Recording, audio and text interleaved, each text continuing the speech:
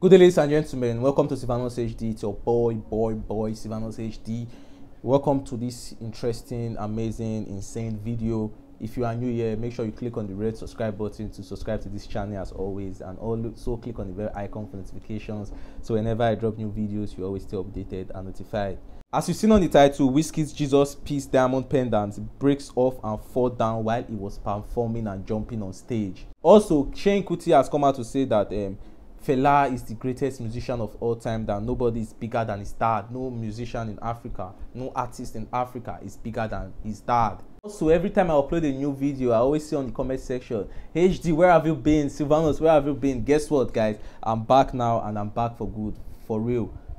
I just went to a church and I bought 50 liters of anointing oil and I drank it. So all the demons that has been distracting me from uploading, they are gone, guys. So don't worry, every day I'm here for you. So if you really love me and you really love my videos and you really love my content, so make sure you subscribe and make sure you like this video and share with your friends. So let's take a look at the video of Wizkid jumping on stage while his Jesus Peace Diamond pendant fell off from his neck. Let's take a look at the video clip. I'm about to fuck up your weed, baby. I'm about to fuck up your weed. Yeah, please, let's go. I'm gonna get you some real weed. I got you.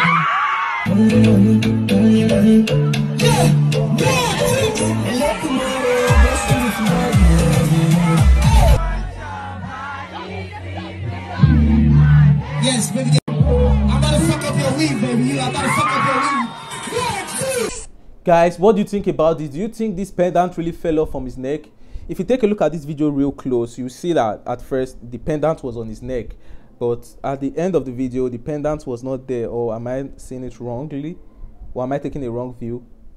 Oh my god, guys, what person will pick this pendant now? Life don't change. Oh, a lot of people, I know a lot of Wizkid haters, a lot of Starboy haters now, they'll be saying Wizkid has went to buy a fake jewelry. Wizkid went to buy fake diamonds. I know that's what a lot of people will be saying, but I don't think this is a fake jewelry. I don't think this is the diamond is fake. I think it's a normal thing that happens and I feel this is a very big loss for Wizkid. But you know, the man chalasha, he go handle the loss. But sha, I remember when I bought a gold chain for about $2,000. Like, I could not even wear the chain to go outside. I was going for a party, I was going to the club. Whenever I go to the club, I don't even wear the chain. The chain, I went to give it to my mama to keep it for me because I'm so scared. Imagine Wizkid losing his Jesus Peace. Do you know how many thousand that shit worth? Oh my god. I hope he finds this pendant, and I hope somebody, that the person that picks it, like, come up and says the pendant is with him and returns it to Starboy, because oh my god, this is really terrible. But guys, what do you think about this? Do you think this Wizkid pendant is fake? That's why it broke off?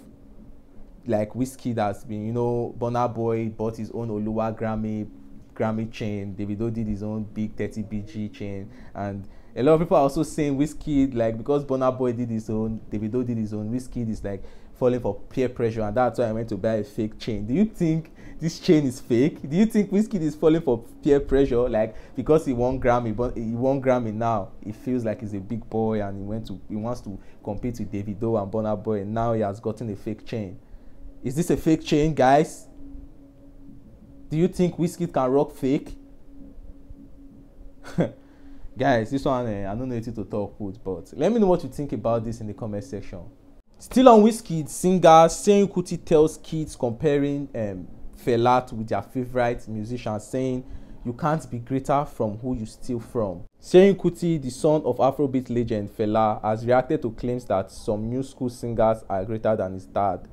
This comes after some fans of Nigerian music star Wizkid sparked a debate that the Essence crooner is now bigger than Fela due to his international exploits and collaboration.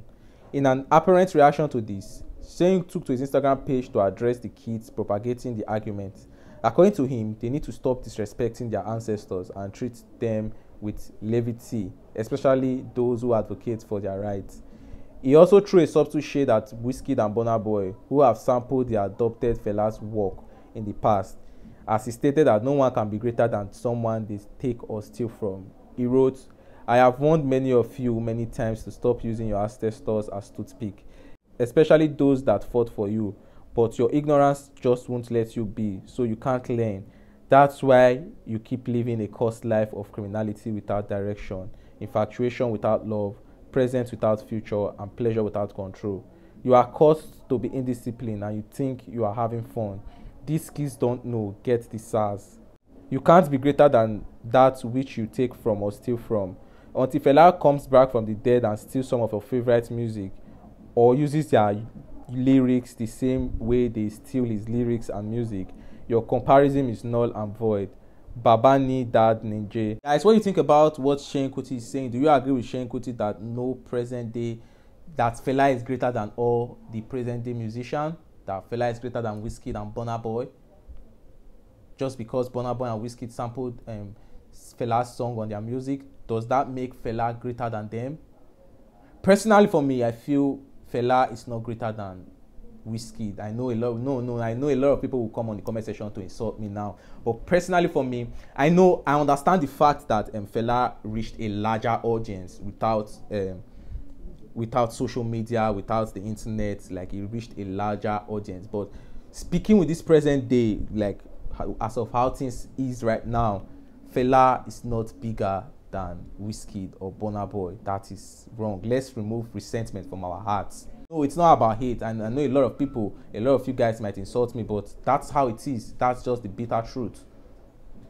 Because like I listened to Fela music, and a few days back I also listened to Fela music, and I told my friend this same thing I'm saying now. So if you meet me anywhere in the streets, in the church, in my girl's house, anywhere in the bank, and you ask me the same question, I'll still tell you Wizkid is bigger than Fela. And just because your ancestor is great doesn't mean that you cannot be greater than your ancestor. Parents give birth to children so that their children can be greater than them. So this thing Fela and Seun Kuti is saying is just trash, and I think it's just trying to get attention from social media. And I know Fela will be very, very proud of Burna Boy and Wizkid forever he is, and he'll be proud of Davido also. Still on the update and moving on, a man says virginity isn't licensed for a good wife, that virginity ends in one night, but good manners last forever. Hookup girls, don't pay this one to talk another one. A Twitter user has taken to the platform to opine that being a virgin doesn't equate to being a good wife. According to the user with the handle Nugabona, had viewed this, guys shouldn't use virginity as a criteria to get a spouse, but rather ensure they get a woman with good manners. According to him, virginity ends in one night, but good manners last forever. He wrote in a tweet, "Virginity isn't a license of a good wife. Don't look at virgins as a good wife. Get a woman with good manners. Virginity ends in one night, but good manners last forever." Guys, what do you think about this? A lot of people will say, hookup girls don't pay this one to talk this one. And I also know a lot of virgins will not be happy to see this. Virgins like me. Come on. Does this mean that me that is keeping myself for this long will not make a good husband? Come on, please. I need a girl to disvirgin me. Please, if you can disvirgin me, hit me up on Instagram and come and help me. Still on the update, Nigerians organized emergency deliverance for a notorious thief whom they caught in the act of stealing. Father may glorify. In the name of Jesus Christ, I remove the spirit of thief into your life. May God open road for you. They are actually praying for a criminal. He came to our estate to steal. So one of our security is praying for his life. They are praying for his life. He came to our estate to steal. Our security, some of our security is praying for his life. Father may glorify. May our life change. In the name of Jesus Christ. Amen. In Jesus' name. Amen. This is no more. In the name of Jesus Christ. May this man that reigning, he will be a blessing. Don't ask him no more. In the name of Jesus Christ. Father may glorify. You are now blessed. Okay, minute.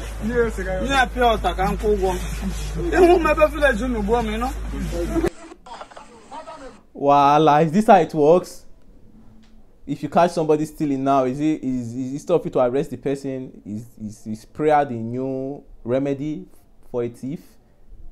Come on, guys, Nigeria. Nothing I know see for Nigeria. When I catch thief, when they pray for thief, shame not go give out to police. I'm so happy they didn't do jungle justice and they forgave the guy, and I think the guy should know better now. not to steal again and not to commit this act. I hope he learns, but to me, I don't think this guy will learn. I think he'll still go and steal, and I think he should have been handed over to the police instead. But guys, what do you think about this?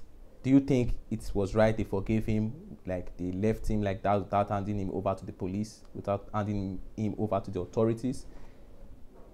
Do you think this was the best move for them to make?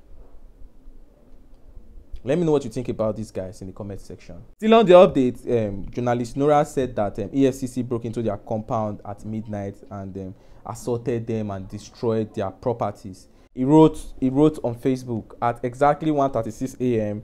I was alerted by my brother that there were armed robbers at my gate trying to make their way into the compound. Because it was an electric fence, I didn't bother enough because I felt they can't make their way in. At last, I was wrong. 2 a.m. on the dot, they made their way into the compound. They came prepared, over 25 of them with 2 Hilux buses, masked and dressed in black upon black. A huge one climbed the fence with a plier and immediately cut off the wires, jumped into the compound with an axe, broke the gate key open, and zoom, they made their first entry into my apartment. As a nude sleeper, while they tried to make their way into the compound, I found something to wear while my brothers and I were thinking of a way to escape. The worst case scenario for me is that they will rape or take the only valuable available, a car key, so I prepared my mind. The next thing I realized was that about 7 of them were already in my room with shouts of lie down, face down, on the lights, where is your phone, where is your car key, where is this and that, confused me. Seeing over 25 hefty men with different kind of guns, man, it don't be that. I handed over the phone to them with the key. Before then, they had already taken hold of my laptop. I turned to be sure these were armed robbers, and they asked for my password to all my devices, collected with masking tape to identify each. Still in shock, I heard someone destroying everything in the kitchen, my room and that of my brothers and all my drawers. I was still asking myself what's happening. They asked me to stand and follow them downstairs. Lo and behold, they unmasked themselves. Are these kind criminals? I asked. All my neighbors were already going through the same pain as I. I've already given my brothers a beatings of their life, carried my neighbors downstairs and tried unlocking. Guys, let's take a look at the video clip they shared. Roll it. Well, EFCC came to this house around 1:36 a.m.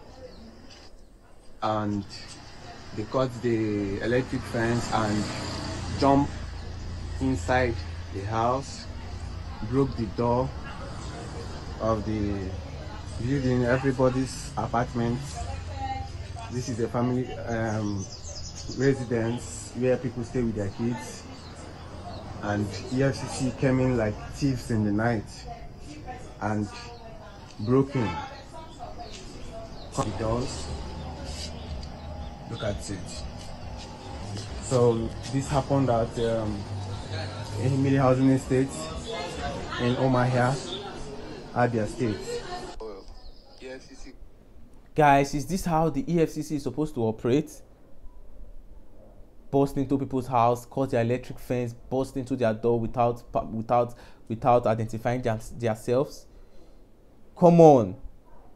First time I saw this video, I was like, God, this thief bad. I didn't know that it was the EFCC. And if this was really done by the EFCC, I think it's high time for the government to like call these men to check, because you can't just be barging into people's house like this, because it's not fair.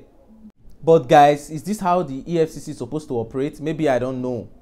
Is this how they are supposed to operate? Let me know in the comment section. I think they should be operating on intelligence and not just busting people's house. Moving on, reality TV star Leo da Silva said that Nigerian security agencies need to start working with intelligence. Exactly what I'm saying. This is what he posted. Nigerian security agencies need to start working with intelligence. It's important we move on from just doing stop and search and guesswork with no intelligence. If you are stopping a car or going into someone's house, you should be sure they have done something wrong. Exactly. This is what I'm trying to say, guys. And this is a very, very, very good point Leo da Silva has like brought out. That is all for this video, guys. What do you think about everything we talked about in this video? Let me know your own thoughts and opinion in the comment section. And that is all for this video. If you enjoyed this video, don't forget to slap a like on this video. I would really, really appreciate that. Click on the red subscribe button to subscribe to this channel, and also click on the bell icon for notifications. So whenever I drop new videos, you always stay updated and notified Follow me on Instagram with @masterblessed. I really appreciate it. Take care, stay safe. I'll see you later for another interesting video, and peace.